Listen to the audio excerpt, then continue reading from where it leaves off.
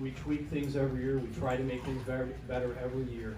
So we're really open to, to suggestions. If you guys see something that you would like to see us recognize, we have forms online that you can fill out. We have emails. Just connect with us in some form. I'd also like to thank the White Lake Eagles for their hospitality tonight. Those are some of our current athletes that we asked to volunteer to come out here tonight. I gave them a free meal, so it was really easy. This was one of Mr. Zweigle's big goals, was to connect the past to the present. And so I hope if you get a chance, some of these athletes, they're very good, they're very dedicated, really good students, really good people. We had a couple that couldn't make it tonight that I really wish had been here because they're just great kids, and I want all of you guys to meet them. I went to Whitehall High School. I said, well, yeah, I think I do again. He said, I've been going to a lot of the former faculty members' homes. And he said, you look really good. So I was thinking about this, so I thought I want to get a little audience participation, because you're going to sit and all you're going to do is clap, maybe up and down once or twice. But anyway, so I'm going to say something. I want you to say it back with enthusiasm, okay? Gusto. Gusto. Oh, no, not yet. Our first person, Dr. Yvette Hunter Resto.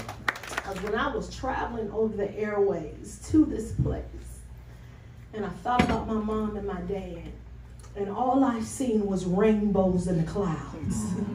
I said, how many people have flown in the airways and seen rainbow after rainbow? And that's just letting me know that it may be cloudy, but the rainbow is there because there's a good thing that's going to happen at the end of the rainbow. Hallelujah.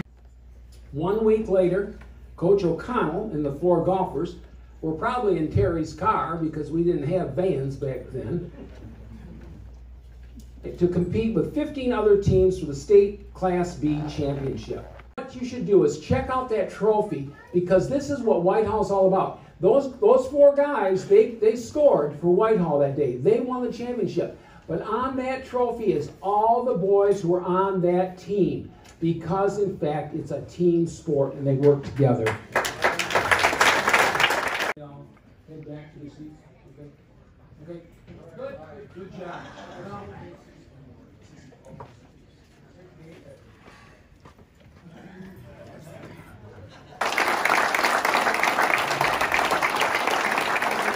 At one of the meets as the season progressed, we're going to let her, because most of my girls are in the slow heat, we're going to let her beat them. After the last ball game, we beat them 21-14.